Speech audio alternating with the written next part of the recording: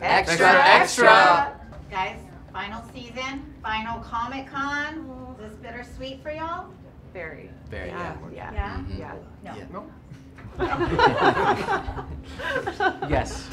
Yes. Totally yes. Okay, so what is Comic-Con done for y'all though? I mean being here and then now this being your final one, what memories do you have from it?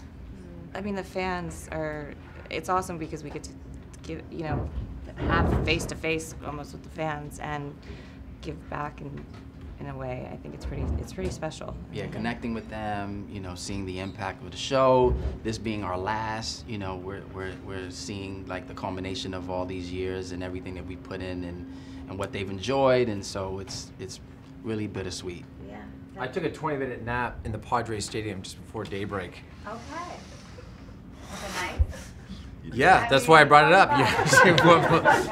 I'm dead serious. That actually happened. So, there's that. That happened. It actually happened. Do you guys feel any pressure to fit everything into a 10 episode of the last season? I feel like that's a good question for Mark. I mean, I think this season will be a culmination of everything we've put in and also like a really great love letter to the fans and for us to kind of wrap things up in a way that satisfies and fulfills everything that we've done on the show. So hopefully we get to do that. Yeah.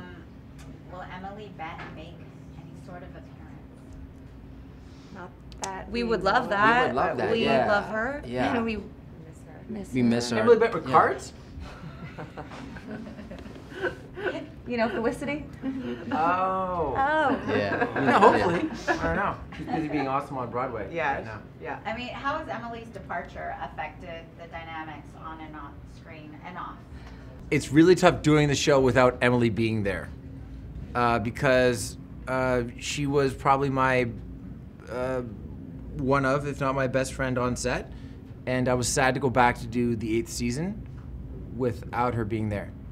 But I like what we're doing, but I'd be lying if I said that it didn't feel like something was missing with her not there. Without a doubt. Without a doubt. But it's a definitely different energy. Oh, Without a doubt. absolutely. She's Oh, absolutely. definitely missed. But Absolutely. Yeah. She brings she's a light. Yeah. She brings so She's much a light. energy with She's- Felicity and just who she is as an actress. Yeah, she's fantastic. And now that Oliver has been separated from Felicity and Mia, what's his mindset? He's resigned. Is that okay? Yeah. Because you choked a little bit when I said it. He's resigned. He's resigned. He's resigned. I don't want to play Oliver over the last 10 episodes as morose. I want to play him as resigned and committed and willing to see things through. Because I don't want the fans to... We actually have one episode where it's just him sitting in a corner for 30 minutes. Trying to save money. No, I want him to be proactive. Or is it possible to reverse the awful 20-year separation and give Oliver a happy ending? Too easy.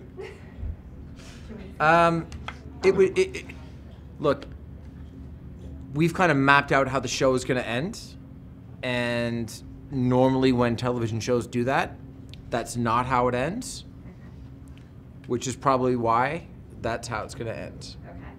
And we read that Oliver will be facing his most challenging battle yet and will confront the reality of what it means to be a hero. Can you elaborate? He moves in with Diggle after absconding from Felicity and Mia and William, and they have a deep and profound argument over who should open the mayonnaise jar. We do. Gotta hit it from the bottom. I think my technique is better, he thinks his technique is better, and I kill him. But what do you think he needs to learn? What do you think he needs to learn now? I think that, frankly, I think that he's learned all the lessons that he needs to learn. He's impatient. He likes to do things on his own. He's impulsive. But if that's in the servitude of protecting people, then I'm glad that he has all of those faults. Good one. What can we expect from Diggle?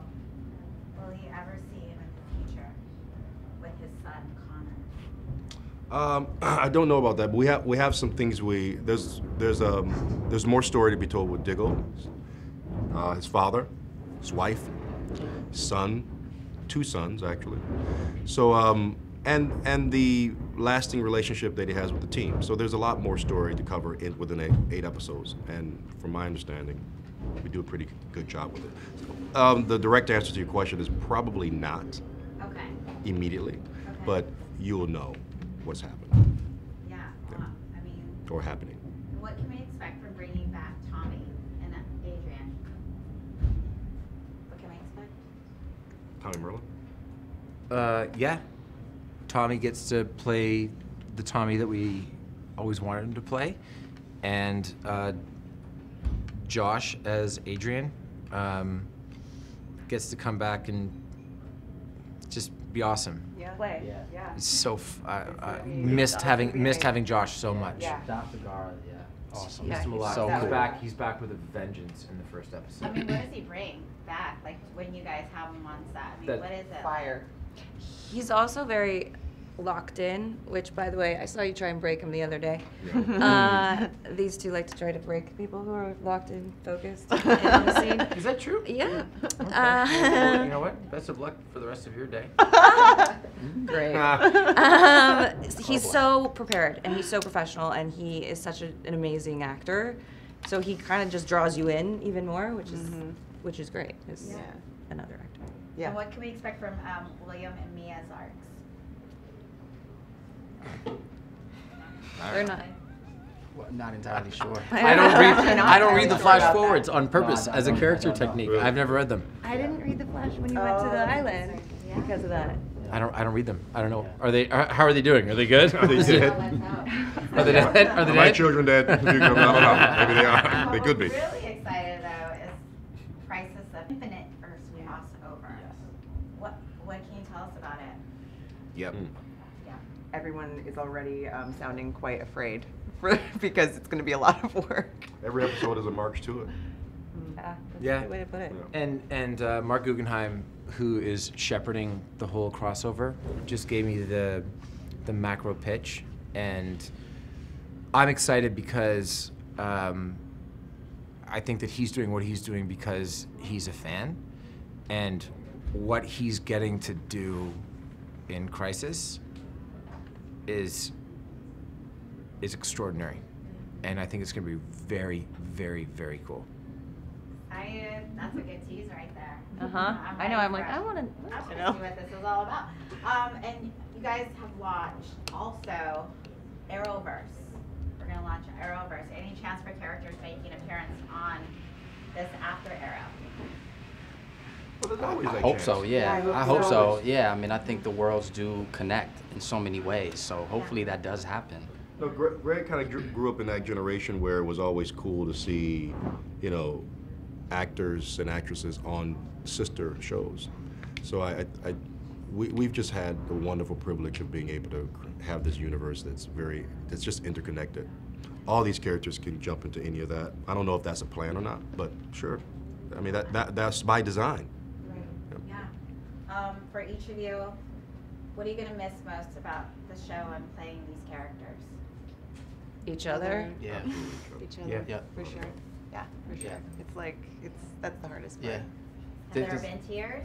Oh man, last season, what was it, the last episode? Oh god. Where we were all standing in front of in the bunker looking at the case of our costumes. Colton's like in tears. I look over, she's crying. I'm like, the thing's starting to form and just like come down. He's crying.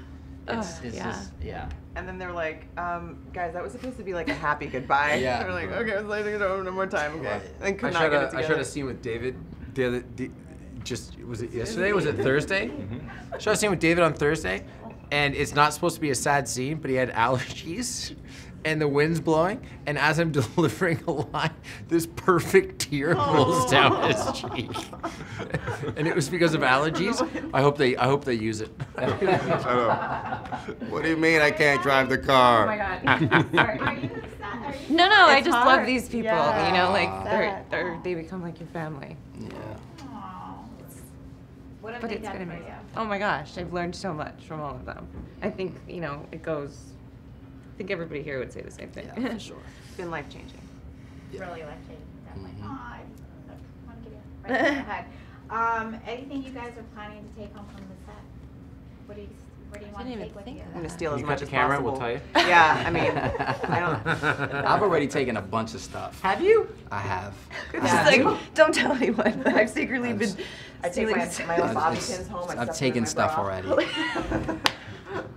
It's too late. They can't come and get it. It's too late. Oh my gosh. When the day I got killed in season 4, I had asked Mark Guggenheim because, again, like, you know, I was like, can I keep this jacket just as like a Yeah. memorabilia thing? I promise I won't sell it or give it, you know, and he was like, absolutely. That's So amazing. I have that. Yeah. Oh, that's And then cool. finally, how would you guys like to thank your fans